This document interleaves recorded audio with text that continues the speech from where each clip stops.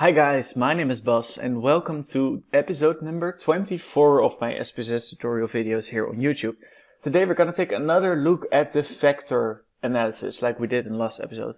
Last episode I showed the basics of the vector analysis, so what it actually does and how you should interpret the pattern matrix. And today we're going to dive a little bit deeper and take a look at the pre-required conditions your dataset should meet if you want the vector analysis to be useful. Because if your data set, so your data, does not meet the Kmo and the Bartlett test of sphericity, then it's not helpful to do a vector analysis. So it should meet those requirements, and what those requirements are and where you can find them, I'm going to show in this video right now. So if this video is helpful to you in any way, shape or form, then please leave a like. I would immensely appreciate it. It's a small, very small action. Just leave a like and subscribe to this YouTube channel. I will be uploading way more SPSS in the future, and I want to make this channel grow as much as possible. So that would be very helpful. Okay, so we can gonna take a look at the same dataset as yesterday, which contains 10 motivation items, 5 of which 5 are extrinsic. For example, I get to go on vacation and I like my salary. Those are extrinsic motivation items, and 5 items are intrinsic motivation. So I feel useful when I do my job and I can develop myself and stuff like that. And yesterday in with the pattern matrix, we have actually proven that there are 2 underlying dimensions. So we're going to go do another vector analysis. We're going to go to Analyze, Dimension Reduction, Vector. They're going to select the 10 variables, being extrinsic 1 into extrinsic 5 and intrinsic 1 into intrinsic 5.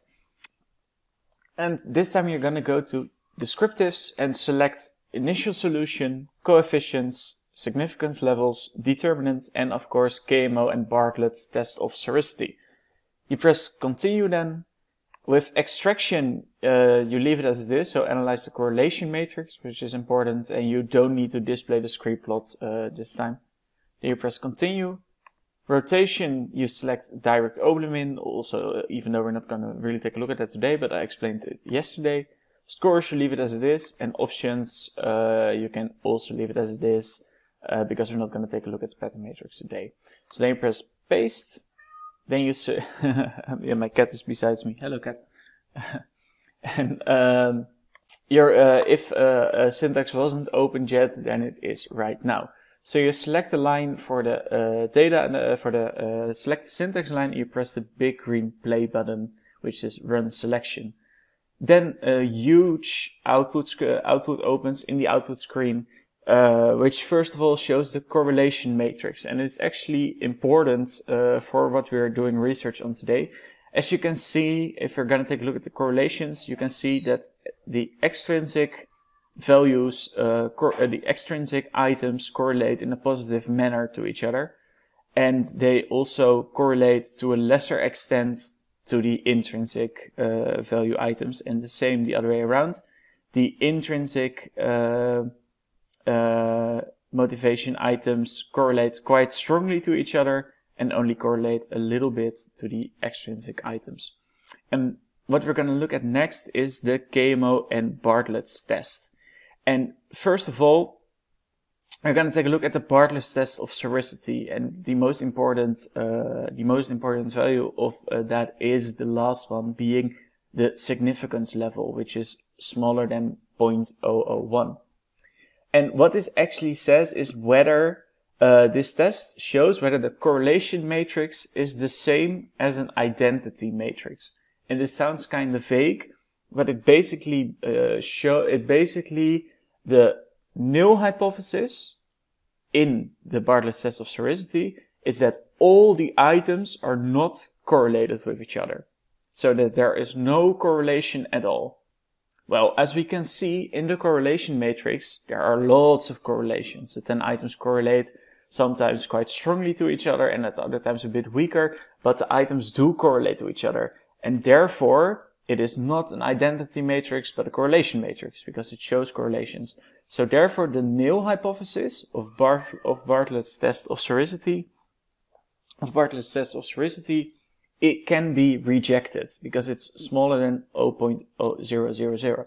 So the first requirement is met because this significance level is smaller than 0.01, and therefore it shows that the items do correlate with each other, which is a requirement if you want to do your factor analysis. The other analysis you want to do is the Kaiser-Meyer-Olkin measure of sampling adequacy, which is quite a mouthful, so that's why it's basically always described as the Kmo test.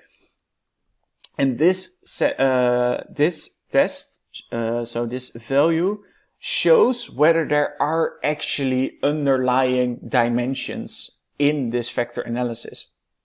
So in this case, we've shown yesterday that there are two underlying dimensions, being extrinsic motivation and intrinsic motivation. But it might be the case that this is not happening, that SPSS can't find clear underlying dimensions, so no underlying components. And the KMO measures to what extent it can actually find predetermined underlying, whether it can find underlying dimensions. And the rule of thumb is that it has to be above 0.5.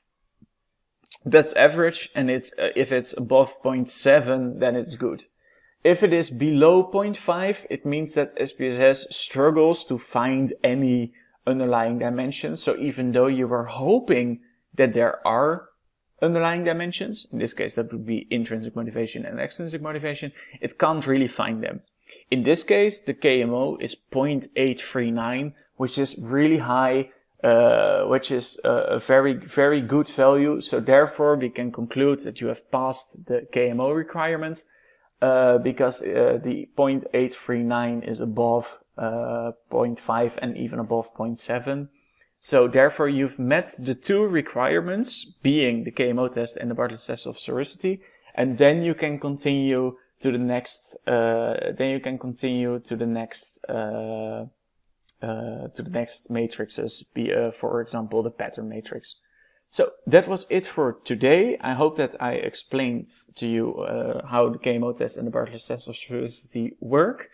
If it was helpful to you, then please leave a like and subscribe to this YouTube channel. If you have any questions, then feel free to answer them in the comment section down below. I most of the time answer them in the same day, or at least in the same week. And I hope to see you guys on another day for another SPSS tutorial. Bye.